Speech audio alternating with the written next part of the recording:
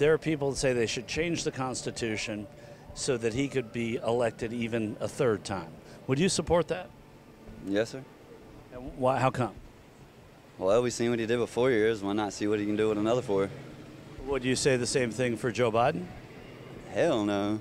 So it's a constitution for everybody. You were just talking about unity, right? Absolutely. Like, he definitely hasn't showed any unification regarding Republic or Democrat. It's down to the people.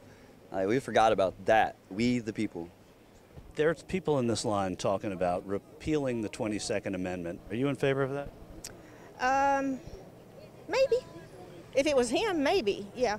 But what if it was Joe Biden? No. This country can't take no more Joe Biden and people like Joe Biden. This country, if we don't win the election, we may not survive. I mean, everything has just gone downhill since they've been in office. If Trump wins, there's talk in this crowd that I've heard that they want to amend the 22nd Amendment and allow him to run for a third term before he even wins a second. How would you feel about that?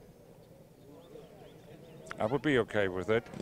Yeah, I would be okay with it. That would be good. There are people talking about how they want to see the 22nd Amendment repealed so that he could run for a third time should he win. Would you be in supportive of that?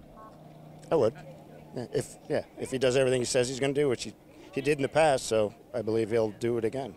And if President Biden were to win again and the Democrats tried to do that, in theory, what would you still support it? Well, no.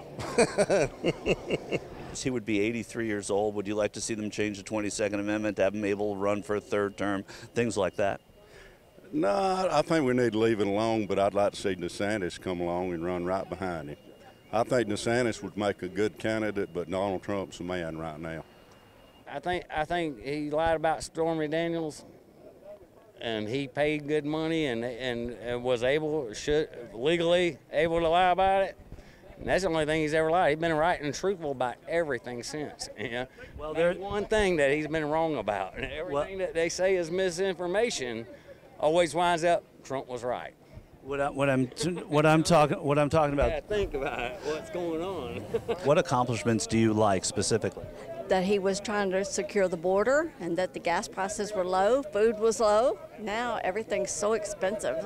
How much, in retrospect, do we look at the pandemic as being the cause of that?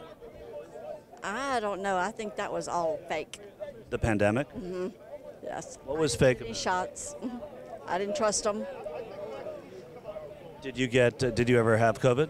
I'm sorry? Did you ever have? Yes, twice. You got it twice. Well, I'm glad you're well. Thank you. Can you say one nice thing about our president? Yeah, when he leaves office, I'll say a few nice things about him, but I mean, he's incompetent. He's not all there. He's in his dotage. Why do we even have somebody like that in office? Somebody with the nuclear codes that could end our way of life on this planet. Why is he even there? I was asking for one nice thing. Well, I said a few nice things. I mean, you know, you asked me to talk about the devil. What am I going to say? Compliment him?